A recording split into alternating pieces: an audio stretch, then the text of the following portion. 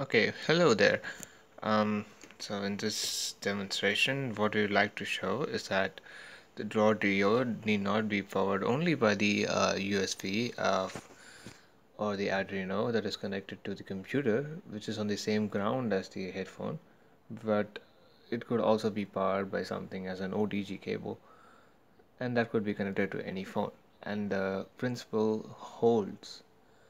So the Besides that, the circuit is the same as before. The audio circuit is connected with two leads. Those are the resistances, and a headphone jack is used to transmit the signal.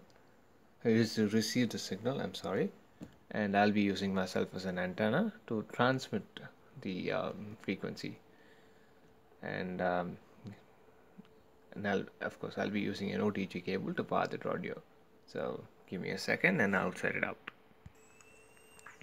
Okay, the setup is ready, and I've looped like as usual. I've looped the input to the headphone jack to the speaker so that you'll be able to hear the output.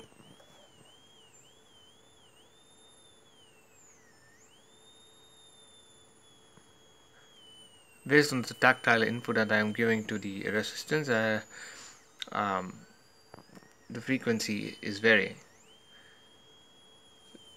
Let's take a look at the FFT. As you can see, the gain that I'm giving to the system is actually really high. It's almost 100%, and that's a lot. But I guess there could be some other way to uh, prevent this or avoid this. But here's the FFT.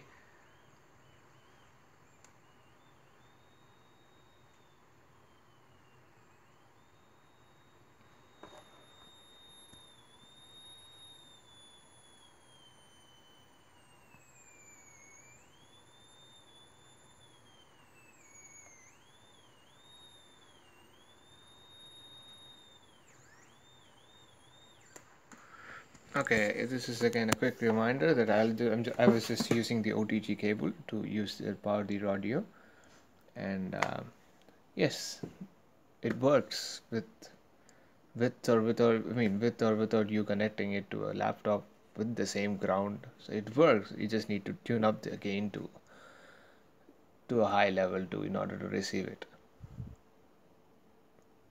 That's all. Bye bye.